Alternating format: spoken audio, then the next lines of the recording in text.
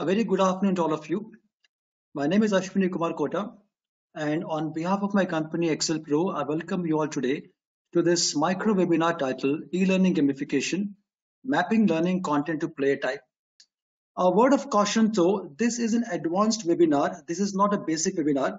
So I presume all of you are aware of what is gamification, what is a game, how a game is different from gamification, what are game mechanics, what are game dynamics, which would mean either you have already experienced gamification, are working on gamification, doing something about it, or desire to do something about it. Just in case what I've spoken in the last few seconds makes you uncomfortable, you feel, oh my God, maybe I'm in the wrong place. No, you're not. If you're not aware of any of these things, please do not worry. After this webinar, please do drop by at my YouTube channel, Excel Pro eLearning's YouTube channel. You will find a series of past webinars I've done earlier, and I've run in detail on how to go about understanding gamification, e-learning gamification, etc. Still, you need more clarity. You're free to come back to me, speak to me, drop a chat message on the website. I'm here to help you with that. With that confidence on your mind, please walk the talk with me on e-learning gamification. Let's look at how you can map learning content to player type. First and foremost, whenever the word gamification comes in, when you walk into your boss's chamber and say, okay, look, I want to gamify my training or e-learning program, the first question before the person asks about the budget, the first question the person will ask you is, why do you want to gamify your training or e-learning program? What is wrong with the current intervention? Why do you want to do it? So that's where the first question begins. Why do you want to gamify your training and e-learning programs? I'm sure you have your answers set out, but I've got a few of my own here, which normally are the common answers which I see in the market. First and foremost being engaging. We are trying to enhance the engagement level of the learner with the intervention to get better results. What you enjoy doing, you learn faster and better.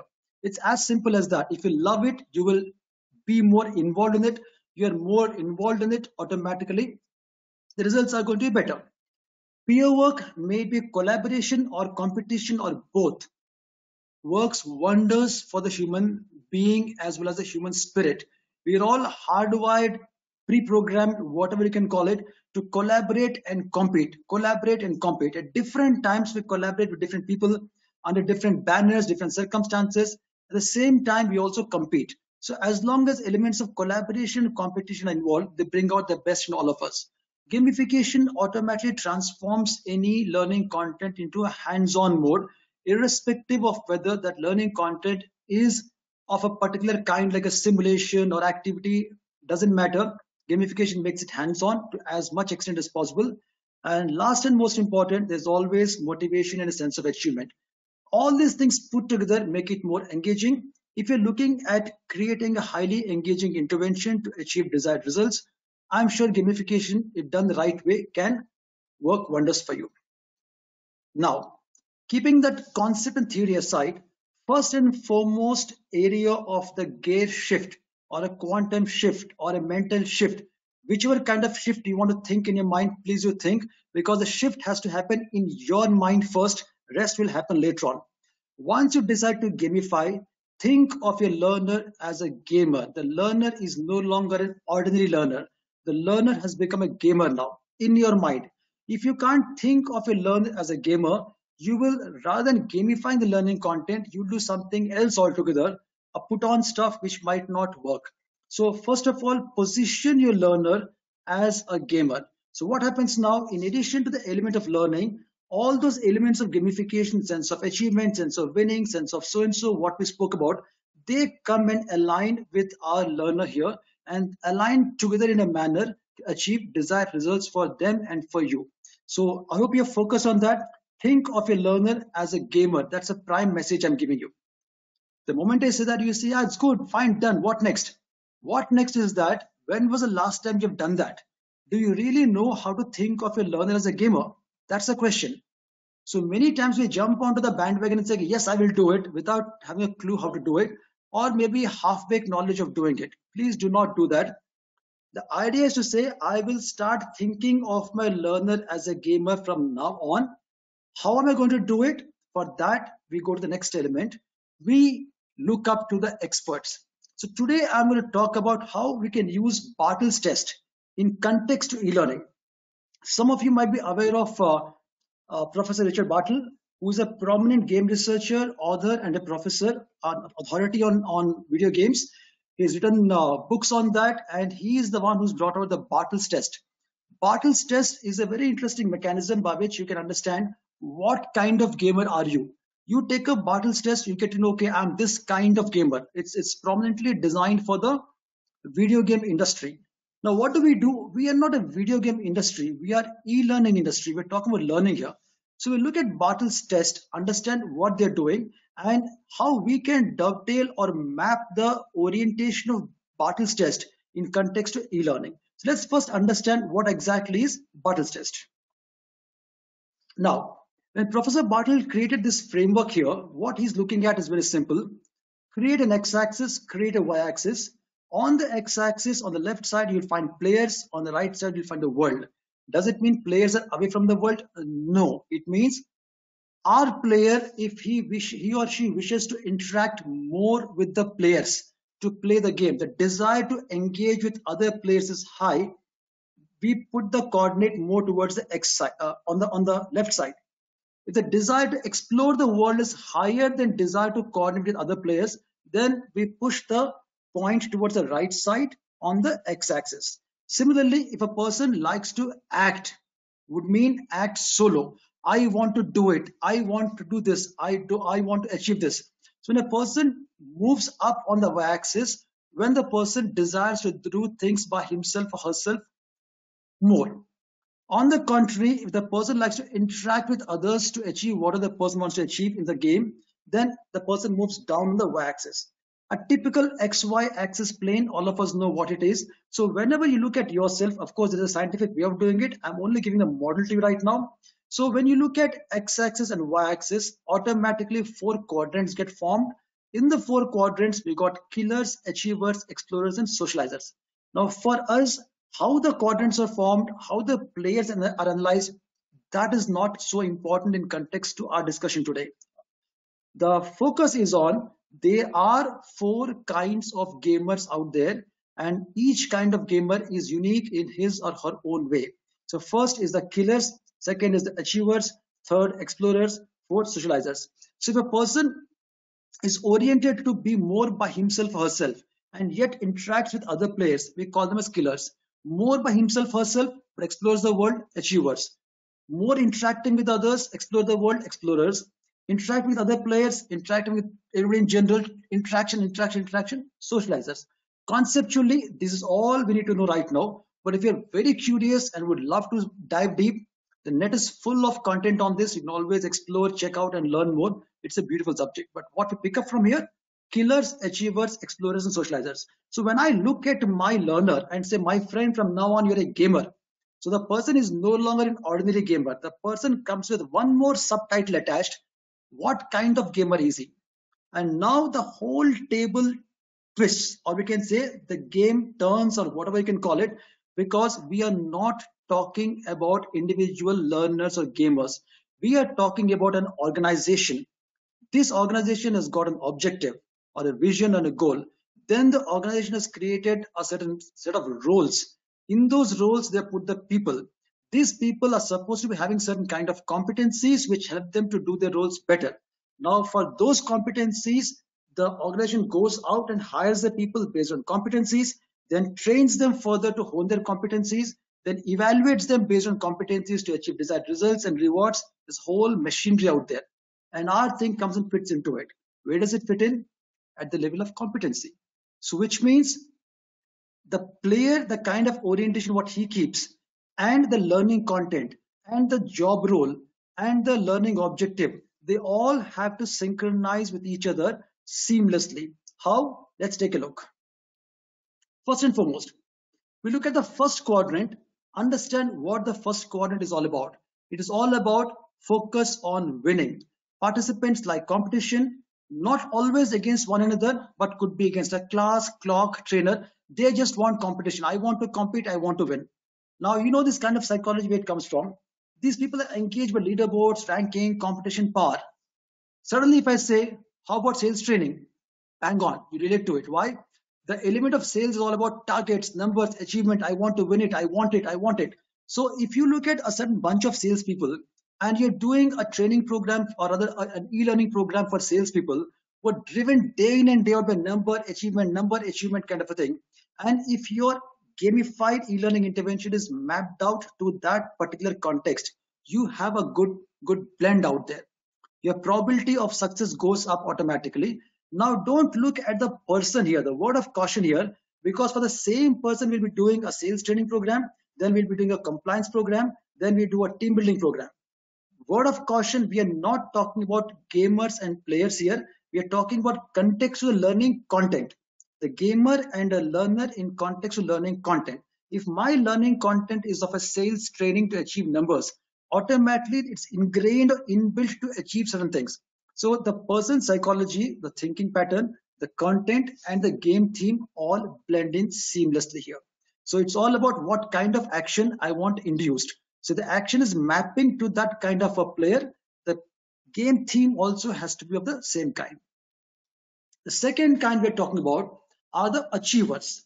So focus on attaining status, achieving preset goals quickly, prefer well-defined rules, definition, specific definitions, clear objectives. So automatically it's an achievement mindset here. So what are we talking about? When does somebody have an achievement mindset? What kind of training program or e-learning intervention orients people to have a sense of achievement? Then automatically, if you see, if I'm doing a leadership program, if I'm doing a goal orientation program, so these kind of intervention, I'm giving generic examples because I have a diverse audience today. And if you look at your organization, your context, your learning need, list out the top 3 or 5 training programs or e-learning interventions you conduct, and automatically can pinpoint and say, what kind of mindset am I inducing through this particular training intervention, because it maps onto the competency eventually. So if your training intervention is oriented to a sense of achievement being there in the person's mindset to achieve the goal, that's objective. Achiever mindset is what will kindle through the gamified intervention. So the game theme I have should have an element of achievement. Like for example, we have a popular game which we like use time and again, something like a treasure hunt. So what's a treasure hunt? A treasure hunt is all about doing something, something, something, and finally the sense of achievement. That's what it's all about, treasure hunt. So these kind of themes, I'm just giving a random example. You can create any game theme. At Excel Pro, we do a lot of gamified e-learning interventions, and every time a new project comes up, we create specialized themes for it. And this is how we go about doing it. Next, socializers. Focus on socializing and drive to develop a network of friends and contacts. It's a peer group, think, pair, share, information feeds, friends, chat, relationships, all about communication and communication. So automatically, when I say team building workshop, bang on, fits into the socializer mindset. It doesn't matter whether team building is for a top team or the frontline team or the sales team or your compliance team, as long as the orientation of the training intervention is mapping to the orientation of this learner group, then your content has to have a theme. The gamified model has to have a theme which matches to that particular context. This is a third one. Fourth, of course, is the explorers. As you look at this particular element here, focus on exploring and a drive to discover the unknown. So this is the kind of mindset we're kindling here. Like for example, if we talk about a creative thinking workshop, in the creative thinking workshop, automatically exploring what else and what more can be done. If you're talking about certain kind of vision orientation in terms of how to imbibe the company culture, there are billion ways you can do it. Exploratory mindset makes a person think beyond the obvious. So they prefer open-ended questions, inquiry-based learning, seek choice. When I say they, it is not the learner. In this case, the context of the learning itself, the training itself. So if you have an exploratory explorer mindset built into the content, the explorer mindset built into the gamified theme, automatically a solid synergy emerges and you have a lovely gamified e-learning module running. Let's pause here for a second. I would like you to reflect on your own mind and experience when was the last time you saw, participated, conducted, or designed a gamified e-learning module. I would not want you to answer the question right now. Think of it after the workshop gets, this webinar gets over. Write down that particular gamified e-learning or gamified module you conducted, participated, designed, and see what was the content, what was the context, what was the theme all about, what were the game mechanics. Game mechanics, points, badges, leaderboards, what make a gamification happen. Uh, you know what are mechanics. Then what was the flow, what were the dynamics, and then look at what they align. Automatically you realize if they're aligned, you would know it was successful. If your gamification did not work as the way it was supposed to work, and if you find that these two are not matching, they are like a square peg in a round hole kind of thing happening. Now you know pinpointedly where one of the pain areas was. I will not call it the pain area, it could be one of the pain areas, and you know where to start working upon. So these four elements are what we should focus upon to map them to the learning content. When I say such a thing, automatically first thing which comes to your mind is, oh yeah, it's all theory, easier said than done, but how does it work out really? So what I've done is I've actually put across three scenarios. Three different kinds of scenarios is what I put across here. So we'll look at each of these popular kind of training interventions, and I'll tell you my suggested approach for it in the corporate e-learning gamification scenario. How does it actually work out, and how can you go about doing it? Let's take the first case of compliance learning. Compliance training programs, compliance e-learning are the most popular ones. I'll not say popular by choice, popular because they're conducted every year, and most of us have to go through them whether we like it or not. But why does the question of not come in? Whether you like it or not can be in a positive way. If you could enjoy the program. For example, if it's a prevention of sexual harassment or information security or health and safety, any intervention, compliance is a compliance. So what are the characteristics? Compliance always happens when there's a collective group think towards a common cause. People should feel like, okay, it's my thing. I have to comply to it. I have to ensure that I'm doing what I'm supposed to do. The most beautiful thing is I could not have been speaking on this topic at a much better time than where we are right now. If you look at the world today, where the world is, of course, there's no gamification going on, but the world is in a very awkward situation thanks to COVID 19. What is going on? Everybody across the world has been confined to homes, has been asked to do something called social distancing in the era of social communication, and everybody's exploring the world in a new way. In India, particularly, and those of you participating from India, you know what exactly is going on. Some locations, the moment the Prime Minister said, all of you please go home, stay at home, and there was a complete compliance. The Prime Minister said, without even forming a rule, he just said, and we listened and we stayed at home. At the same time, there are people who were like not bothered. They were coming out, doing their bit, and then curfew had to be imposed in the same in those locations. So what happens is people always do whatever comes to their mind. But what I saw and why I'm mentioning about is there are a set of people who are constantly motivating and communicating and talking to others to comply. They're saying it's good for us, please do it. It's for the best of society. And they're able to influence the people to stay at home, how much of a difficult they might feel. So compliance is an area where groupthink always works. And as an organization, when you're focusing on that, your gamification approach has to be of a socializer approach. Why? It should induce collective, collaborative communication and action. If you create a killer style game here, or if you create an achiever style game here, automatically based on last few minutes of conversation, you know why it will not work and how the game theme will go completely off track from the learning content, and they both will be running on two parallel tracks. Second, employee induction, or what we call as onboarding. Whether you call it as a pre-induction, induction, post-induction, doesn't matter which part, which style, how you're doing it. You're getting somebody on board with a different mindset and whom you feel would make sense for your company. The person feels he can further his career here, his or her career. And the characteristics here are inducing exploratory mindset. You want the person to explore, come join us, feel the presence. We would like to know you, you get to know us, desire to know and understand. Now, here, explorer mindset is the perfect approach because the mindset, the content, and the context all match together.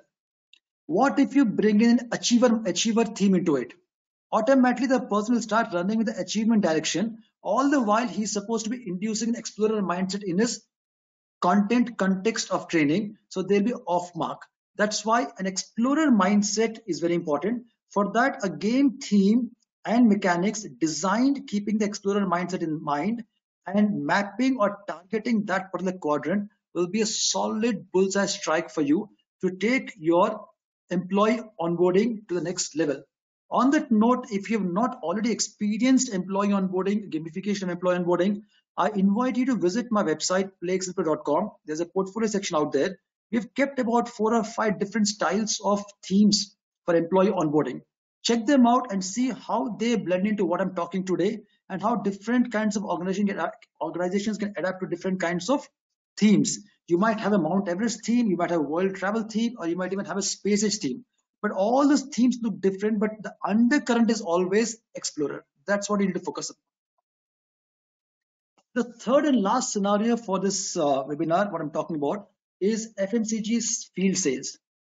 When I say FMCG or fast moving consumer goods, I don't directly mean only FMCG. I mean anybody in that space where a youngster or a bunch of youngsters are out there in the market trying to make the sales and numbers happen. It's a sales force training is what I'm talking about. So when you have a sales force or a field force, you have a product training and sales techniques. This is what constantly they've been trained upon, and e-learning and micro-learning. A lot of stuff is done for them. Excel Pro does a lot of work for many companies on these interventions. So when I know so much, I'm looking at what characteristics are we talking about. Desire to achieve defined goals and focused information. These two elements are important. So when the aspect of achievement is pre-ingrained into the element itself, it's a no-brainer. I'll create an achiever-oriented game theme and the probability of success goes high.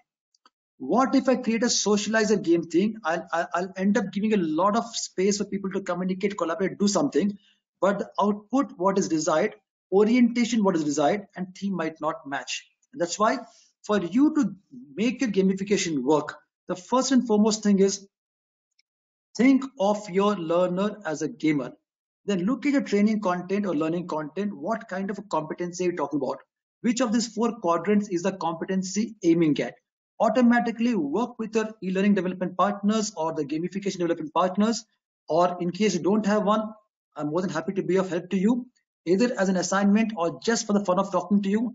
Then aim at creating a theme or a concept. Creativity is important. Game mechanics are more important. Even if you don't have a out of the world theme, the mechanics are right. Gamification runs on game mechanics and game dynamics. It doesn't always run on out of the world themes. So on that note, these 3 scenarios, I hope were able to align well with you. If you have more thoughts on that, you can always shoot a mail to me. I'll address specific questions over mail later on. On that note, the summary of today's intervention, this is of course coming to the end of the micro webinar. It's a micro webinar, so it won't drag long. Think of your learner as a gamer. That's the message I'm giving you today. Aim at the competency, aim at the quadrants, choose the quadrant, game theme matching the game quadrant. Automatically, without you making much of an effort, the learner starts feeling like a gamer and learns effortlessly and seamlessly to get you what you want, and they get what they want. So that was the whole message of today's webinar. I hope you enjoyed learning with me today. On that note, if you have any questions, please visit my website, playexcellpro.com. Type in the chat box. I'll be more than happy to address it for you. So once again, thank you very much for joining me for this micro webinar today. As all of you might be aware, this is 5th of the 21 series webinars I'm conducting over the 21-day period this season to share knowledge about very specific aspects related to gamification, games, microlearning, e-learning in general. So I look forward to seeing you in my forthcoming webinars over the next days and weeks.